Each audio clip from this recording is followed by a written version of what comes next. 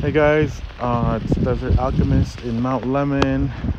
It's snowing up here, and I'm up here with one of my friends, my friend Sherilyn, who I met a few years back. She is an awesome basket weaver. She came to visit this time, visit family in Tucson, and I had asked her to make me a mushroom basket a few years ago, and she didn't have materials, and then COVID hit.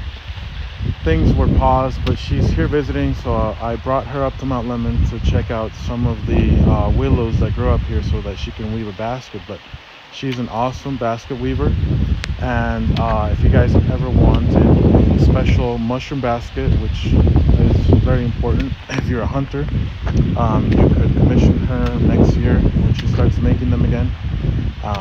Her Instagram is sunflower inspirations number 2 letter U.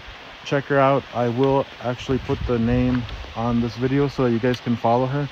She makes awesome baskets, and so I brought her up here so that we can harvest some willow, and she's gonna make me a really awesome basket. So just wanted to share that with you guys. Give her a follow. Please support all of the people that are a part of our mushroom community and herbalism. So just wanted to share that. Hope you guys have a wonderful week, and we'll see you guys in the next video. So we've got some material. I'm very excited because my basket will be made from the plants of this mountain, and this is some of her work. This is her personal basket. It's really beautiful. It's got a little dip in the middle so you can put it on your side, and it fits her body perfectly. So it's awesome. Really cool stuff.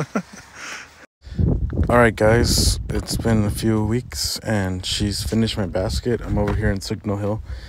This is what my basket looked like in the end, made with all the different willows from Mount Lemmon.